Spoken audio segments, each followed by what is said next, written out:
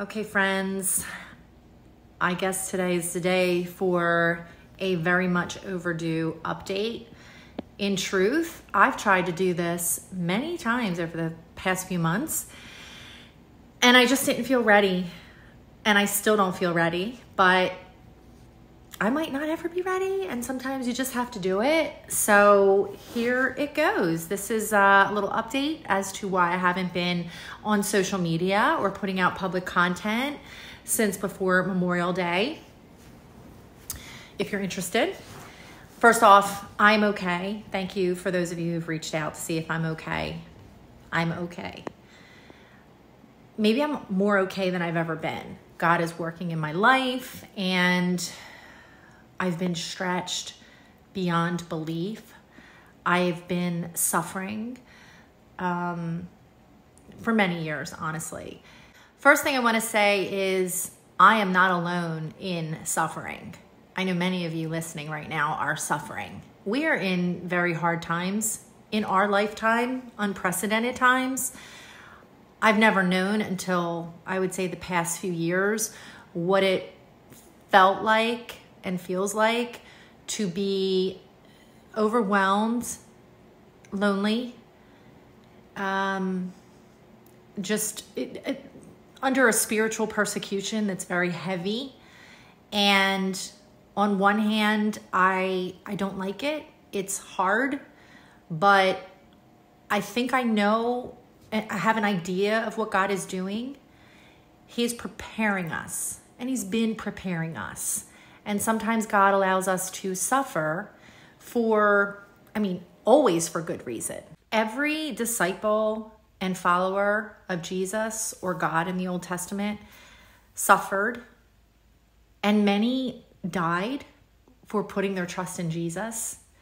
And so it's just been a reminder that for many of us, we became very comfortable with this world. And I shared that in recent, posts and podcasts, that God has changed me so much since 2020. We're all evolving, and as Christians, we're going through a sanctification process, but I've been most stretched and changed over these past few years. And I see, I believe I'm more like Jesus today than I was before. And the reason I believe that is because my love for people has become more intense, and my concern for their salvation. See, this life is temporal. We are here for just a little while compared to our eternity. And God, the Bible says He stands at the door and knocks. He doesn't force His way into our hearts, but He's there waiting for us to acknowledge that we are in need of a Savior, that we are sinners, that we don't have what it takes, and we cannot in our human fleshly body and ability ever be right with God, and we need redemption, and to put our trust in Jesus and to call on Him as our Savior. He's waiting for us all to do that, and He wants every one of us. It doesn't matter what age, color, gender, political affiliation you have. He loves us the same and wants all of us to come into His kingdom and have eternal life. I have been a Christian since I was a little girl, and it's only been over the past few years that I've acknowledged my reliance on the world and just how saturated I was in relying on, putting my trust in people who have ended up a lot failing me. I've been hurt and disappointed by a lot of people. I know many of you too. We're dealing with a lot of adversity, or just, families breaking apart, or just having friends completely, abandon you, whatever. I've been there. I get it. We can't put our trust in people. Some of us are putting our trust in material things, or that next party, or even, trying to get lost in fantasy world by reading books and television and so forth. I had no idea how saturated I was in this world. And even to this day, I realize, when I'm upset, I'll reach for food. I used to pour myself a glass of wine. Like, I was always turning to something. And I think God is really preparing us, because ultimately he wants to be our everything, no matter where we're at or how low we are. And he will allow us, and as we've seen what's been happening in our country and just feeling out of control and seeing it go in a very different direction, he is allowing us to be uncomfortable. And many of us have been suffering. And it's, I hate to admit this, a good thing, because he is, bringing us to a point where we realize we're at the end of ourselves and all we can do is reach out for him, and he will be there. He is there with us in it to carry us and see us through it. That's what he's been doing in my life. God's been allowing me to struggle specifically. I'm going to get a little personal here in the area of my health. I've really been struggling with my health. You guys know that. I've shared that before. Not being able to get control over, some health symptoms that I've been dealing with since I was 16 years old. And it very well may be the thorn in my side. I don't know. I like to think that I am doing all I can to get as well as possible, but it's been a struggle. I've also been dealing with loneliness like never before as a mommy. I'm an older mom. My parents are at the end of their life, just not able to really be in it with me. And it's been extremely lonely and hard. I'm scared raising a kid in this world. I realized that I want to do my best to protect my son from things that will distort his mind.